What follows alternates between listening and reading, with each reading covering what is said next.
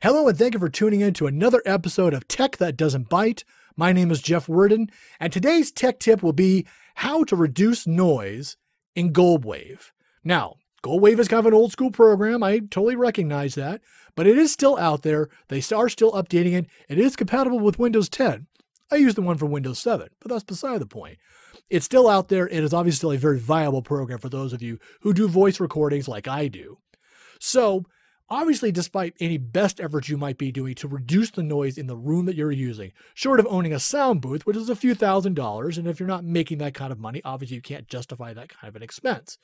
So if you're using sound shields, if you're using your closet and trying to get a lot of heavy blankets to muffle the noise, sometimes the noise will still get through. It happens. You just have to accept that. So how do you fix that? How do you reduce that? Well, I decided to give it a try with Goldwave, and this is the process I use when I want to reduce the amount of ambient noise that might get picked up.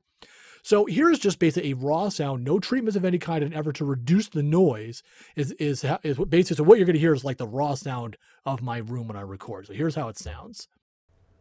This is Jeff Worden for Tech That Doesn't Bite. Okay, so you hear there's a lot of fans going on. That's basically it. It's the computer as well as my ceiling fan. It gets warm in here. So how do you reduce the noise? Well, the first thing you're going to want to do is to select a very small part of the noise, approximately 1/10 of a second. That's roughly about what I use, give or take. There's no exact formula that goes with it. You just want a little piece of it. That's all you need. And then you want to right-click on the noise reduction button here and then select Clipboard.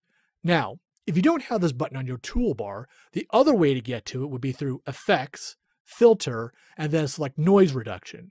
And in the Presets area, select the Clipboard option. And what that's going to do is remove anything that sounds like the noise you copied. And as you can see, all the little dots on the ends have disappeared, and now it sounds like this. This is Jeff Worden for Tech That Doesn't Bite. Not too bad, right? So it works. And granted, for a clip like this, you could just add silence on either side and then solve the problem that way. But if you're doing a longer recording that might require that you actually filter out a lot of the noise while you're talking or taking a breath or however it might work, there you go. This will remove a lot of the background noise. And if you add music, it doesn't sound any more garbled than just you talking over the music. So there you have it, how to reduce noise in Goldwave. My name is Jeff Worden, and thank you for tuning in for another episode of Tech That Doesn't Bite. If you could please like and subscribe below, we'd appreciate that. Any comments or feedback is always appreciated, and we'd be happy to answer back on any questions you might have about Goldwave.